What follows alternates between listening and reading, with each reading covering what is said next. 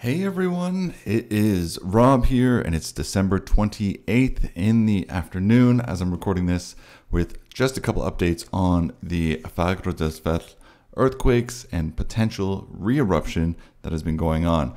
Now what we're looking at here, first of all, is a trip that I took way back when the eruption was kind of first, well, it had been starting. So I think this was about April that I went back. One of the many times that I went while it was erupting. You can see the walk up to it.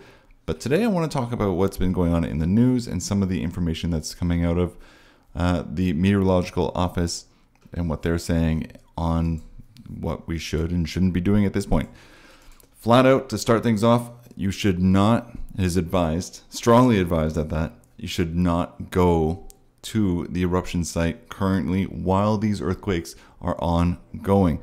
Now, if we take a quick pause here and we take a look at some of the earthquake activity that's been going on over the last 48 hours, we can see here, just on this bottom graph alone, that there is considerably fewer earthquakes since, a couple days ago or in the past little while. Now, this is the exact same thing that occurred before the eruption started earlier this year. If we take a look at the table here, we can see that 646 in the Reykjavik Peninsula over the last 48 hours, and there were only a couple, about a dozen, that were over a magnitude of 3, and you can see the location of those. A lot of them are in Reykjavik, as you can see, and very few. I mean, there was one today, but didn't feel it here in the city.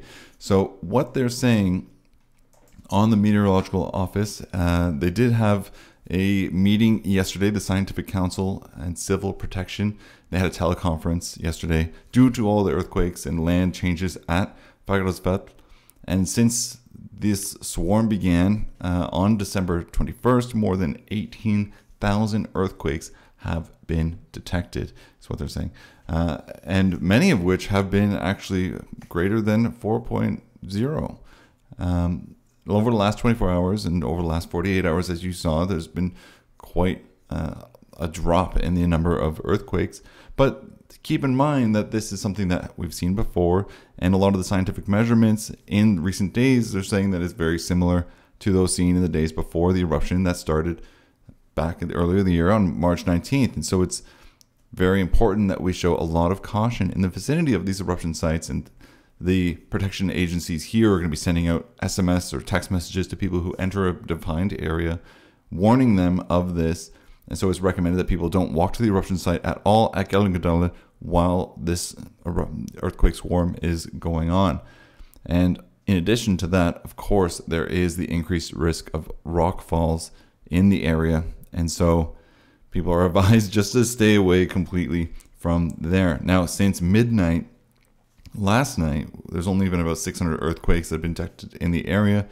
And again, much fewer. So we are going to see what's going on. The big news is, of course, that we are going down in terms of the number of earthquakes. There is, of course, if you go into the Icelandic meteorological office, there are a couple of alerts going on. Of course, there's the earthquakes, and then all of a sudden now they are very concerned about the tumbling rocks in steep terrain, and we saw some videos of that before. So just something to keep in mind as we are progressing through.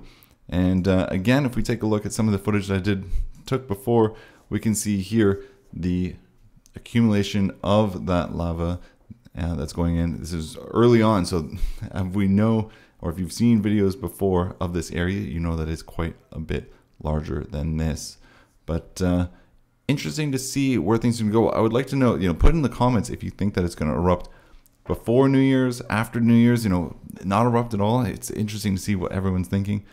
I do think that we are going to see an eruption. Everything's kind of pointing that way. But of course, I've been wrong on a lot of things before, like Grimsvat. So we will see how things go and how things progress. But all signs right now point to yes. So that's it for today. Hope you enjoyed the update. If you did, like, subscribe, all that stuff. And I will update you as soon as something new comes up. Thanks.